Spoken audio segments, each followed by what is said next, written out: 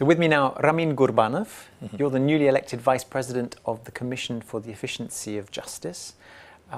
What does the Commission do? First of all, thank you very much for the invitation. It's a very great honor to be here.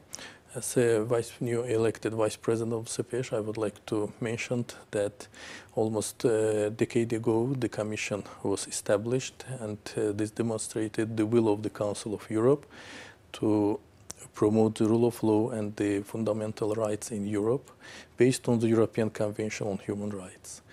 Taking into account the excessive workload of the European Court of Human Rights, the CEPEJ was established as an analytical and advisory institution of the Council of Europe and specialized in promoting the justice in Europe and assistance to the member states in increasing and improving their justice systems. And when you talk about improving justice systems, what does that mean?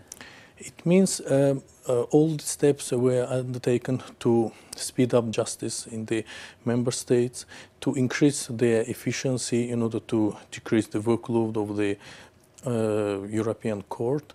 And I would like to say that today the Commission gained the very high respect among the policy makers, lawyers, judges, justice employees, and during the recent 15 years they were developed many documents and tools within the CEPEJ in the justice field, and these documents are considered very useful, not only in the efficiency and quality of justice in general, but also in particular matters of judiciary. But when we talk about improving justice systems, we're talking about the way that judges organize their working time. Is it that kind of thing? Of course. The CEPEJ comprising the main 5 fields of activities. This is the evaluation of judicial systems. Here is how the judges or the court systems organize, how the judges organize their work. And there's a report every year? Yes, every 2 years we organize this report, and recently in Paris it was a press conference and the new report covering the 2014 data was released to the European community.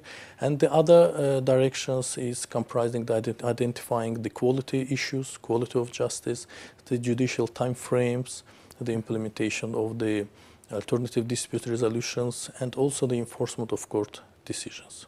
And of course you come from Azerbaijan yourself, yes. And CEPEJ has worked quite closely with the authorities there, I believe, on the judicial reforms in Azerbaijan. Yes. Can you tell us a bit more about that? Before turning to Azerbaijan, I would like to say that in the CEPEJ, in parallel with developing all these tools and documents, we are also very closely working with the member states within the targeted cooperation projects and the cooperation programs. So on the one hand, you've got requests from member states Yes. for assistance, Yes. and then you've got projects. You are right. In the recent period, for example, about 12 projects already successfully implemented in such countries like in Azerbaijan, in Croatia, in Portugal, in France, and etc.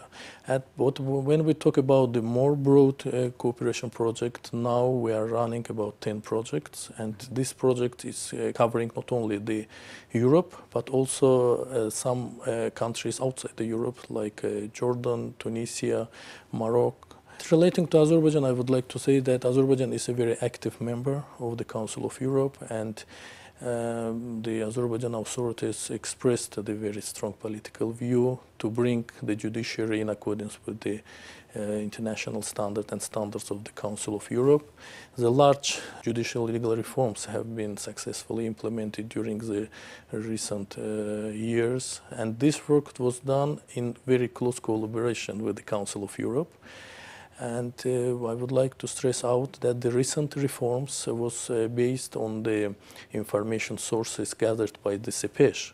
For example, when the policymakers made a decision on the number of judges, number of courts, type of courts, number of lawyers and prosecutors, also in identifying the key performance indicators in court performance, in application of IT technologies, we always refer to the Council of Europe, this European Commission for Efficiency of Justice. And today we recommend strongly to other counterparts also to benefit from this report, from information and methodology developed by the CEPEJ. So a lot has happened, a lot has been done already, but I believe there's still some work going on. Of course, none of the countries can say that they already reached goals in developing the justice system. The life is going on, the new challenges are coming. And today we together with the Council of Europe and the European Union, they are around the two projects in Azerbaijan. The first was covered the years of 2012 and 2014. It was the project on enhancing the judicial reform in Eastern Partnership countries. And at the moment, the other project, which is called Eastern Partnership Programmatic Cooperation Framework, PCF. This project is covering the 2015 and 2017 years.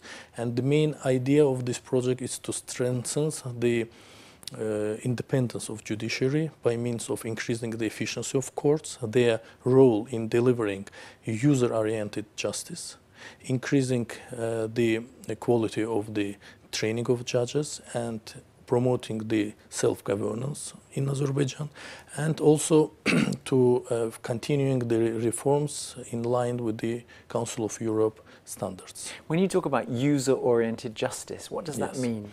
It means that all the justice served for citizens. This is the main idea. And by increasing the efficiency inside the justice, inside the courts, our aim is to deliver the proper, speedy justice to citizens across Europe. And in Azerbaijan, this project started to implement in 5 pilot courts. We choose the pilot courts where we have already the case management system and the old styled courts to see how the CEPEJ tools and methodology can be used in modern courts, smart courts, and in old style courts. And we found out that this methodology and these tools, documents gave the positive outcomes. And today the judicial services relating to the quality and efficiency of are given very good outcomes in these courts. And the other national courts across the country in Azerbaijan also they raised the interest in implementing the same tools in these courts. Because the pilot courts, the 5 pilot courts, they're at what level? It's a first instance and appeal courts. So we choose 2 courts from appeal, and the rest is first instance, but also by specialization. We have the common jurisdiction courts and also the administrative economic courts. And when you talk about smart courts, what does that mean? In Azerbaijan, we are also now establishing the smart courts because now the main idea of speeding up the processes of making the transparency for the citizens is the establishing of the smart courts. Smart courts, it means they wisely implement the IT technologies in the courts, because there are many countries which implemented the IT technologies, spent lots of investments, but didn't achieve their goals. That's why we try to wisely implement the proper key performance indicators and to develop the dashboard for presidents of the courts, for judges, for the other higher court, in order to bring the statistical data into knowledge in this court. So they know what's going on in their court? Yes, this is most important, and also to give the e-services for citizens, because today what is a lack of time, and we are trying to deliver the proper quality services to citizens through e-applications. So cyber justice? Let's say, yes. Also, it will be a conference on cyber justice within the CEPEJ and within the Council of Europe on 5th of December in the Council of Europe to discuss the future of these IT applications and what we can expect from that in future. Ramin Gurbanov, thank you very much for talking to us today. Thank you very much for you also. Thank you.